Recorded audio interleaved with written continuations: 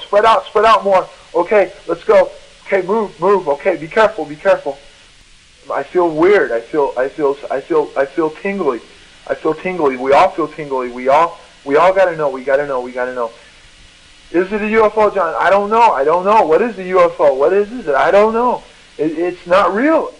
It's lights. It's not an object. It does not appear to be a solid, total object. It just appears like it could be an object because it gives the impression of an object, but it's mostly lights. It's all lights. It seems like lights to me. A shape made of light. Yes, a shape made of lights. It's getting smaller. It's small. Look how small it got. Look how small it is. I don't believe it. Look how small it is. It's just there, though. It's like it's calling to us to come to it. We've got to go to it. It's telling us to come to it. We can feel it. Yes, can you feel it? Yes, I can feel it. We've got to get to it. We've got to get to it. We've got to know what it wants. It wants us. Let's go. Spread out. We're getting into some more woods again. How could it move? How could it move through the woods? How could it move through the woods like that? There's no way. There is no way nothing can move through the woods like that. There is absolutely no way. There's no trees being knocked out. There's no trees being knocked down, but it's in the woods. Look at this. It's in the woods. It's moving up and down. Look at this. Sergeant Pennison, should we keep going? Yes, we should. I agree. Are you okay over there? Yeah, I'm fine, but this is weird. I know it's weird. I've never seen anything like this. Look around. Can you see any other crafts? Can you see anything else? Can you see somebody that might be out here doing this to us? Can you see anybody? It's quiet. It's all quiet now. There's nothing there but this thing. It's pulsating.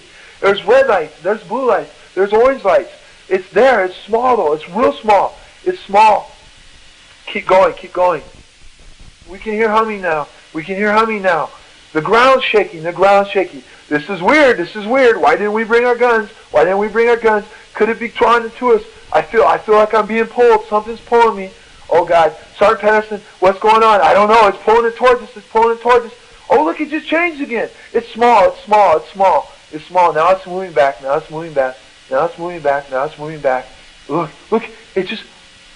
how fast it moved back. Look, it's a quarter mile back now. Let's start running. We can't let it get away from us. We've got to know where it is. Okay, well, it's gone. Okay, security control, return to base. ETA back, I don't know. 30 minutes, hour, unknown. Okay, keep in radio contact. Okay, and we just start walking back. And I'm talking to him. I'm talking. Sergeant Pennison and I and Bananchek. We're walking. Now we're walking back. Okay, what was it? I don't know. John, what do you think it is? I don't know. Do I look scared? You look pale.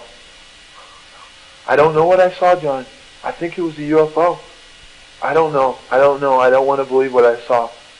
He goes, John, it seemed like we were there and all of a sudden we're here. Why couldn't we get radio contact with them? We should have been able to. There was repeater stations, there was towers, but we lost contact with them. I don't know. Well, what are we going to do? I don't know. Let's just see what happens when we get back. So we're walking, and it's cold, and we're walking, and we come across a creek that we don't even remember crossing. Do you remember this, John? No, I don't remember this. Do you remember that, John? No, I don't remember that. Well, how did we get there? I don't know. Could we have been moved by it? Could something have picked us off the ground? I don't know. I don't want to talk about it. Okay, let's get back. Okay, now the radio transmissions are getting strong now. Real strong. Okay, we're talking real clearly with them, and they're saying, what's your ETA? We don't know. The British police are there. The shift commander's there. The flight chief for security flight chief's there. Our flight chief's there. There's other law enforcement patrols there. Everybody was concerned. They go, we've lost contact with you for 45 minutes, 50 minutes. We didn't know where you were. We saw, the WSA tower saw all kinds of lights in the air. They thought they saw something being beamed up in the air, but they weren't sure. They thought we lost you, John. We thought we lost you guys. Well, what happened? We don't know. I had a feeling of disbelief. I didn't know what happened. I wanted to make sure, in my mind, that there had to be physical proof. out there where the site was to make me believe what I saw. So I went out there with the rest of them. And when we got there was the Sergeant Gulius, a Captain Verano, and some other guys out there that I don't know who they were. And we were asked to show what happened. And we went out kind of in the area where we first found this thing. And God darn it, there were tripods. There were 3 evenly spaced impressions in the ground, right where we saw this light. And I'm like, holy Jesus. And we're all looking at each other, and we're going, maybe we're not weirdos. Maybe something really did happen out there. So then we went, and there were tree limbs down.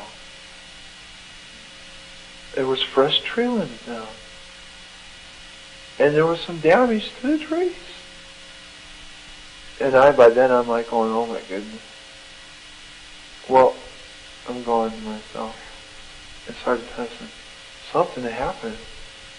Oh God, I wish we could have recorded this. I wish we would have had more than just what we were there. I do too, John. We just experienced something probably that a lot of people never have and never will. We just experienced something that a lot of people never have and never will. And after that, John Burroughs and Jim Peniston returned to their Sea Flight shift commander, Lieutenant Fred Baran, who asked them to describe what happened. And Sergeant Peniston called the lighted object in the forest, quote, a craft of unknown origin, close quote. After debriefing, John Burroughs returned to his rented room in Ipswich to get some sleep during the day of December 26th. John woke up in the early morning of December 27th feeling like something had returned.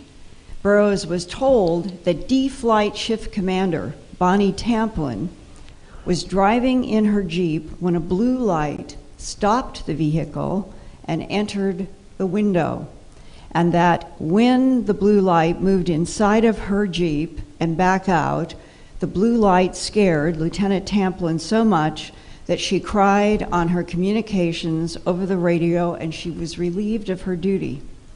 So even though John Burroughs in Sea Flight was off duty, he decided to return to Rendlesham Forest.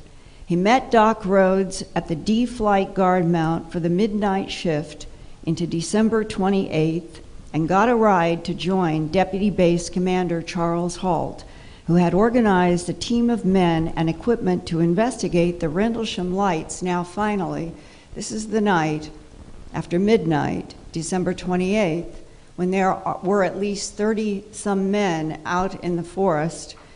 Colonel Halt is there. There are light alls, Geiger counter.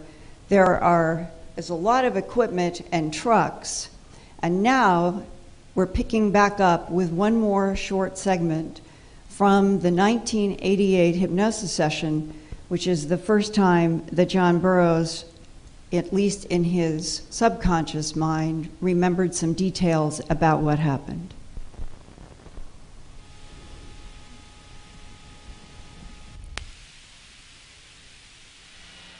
Colonel Halt, I go to Colonel Halt, it's back again, I can't believe it. He acted like he wasn't surprised. He was real calm.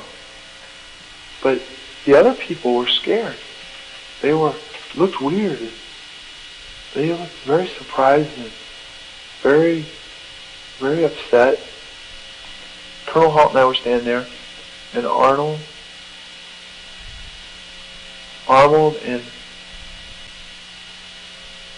and I were standing there, and he was good friends with Colonel Halt. Well, what happened, Colonel? Weird thing. He goes, weird things, Chris. He goes,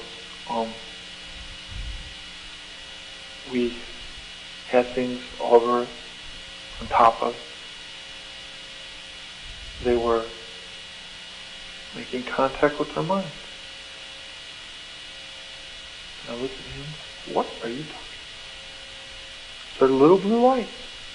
And I go, I didn't see little blue lights the night before like that. He goes, well, they're out there.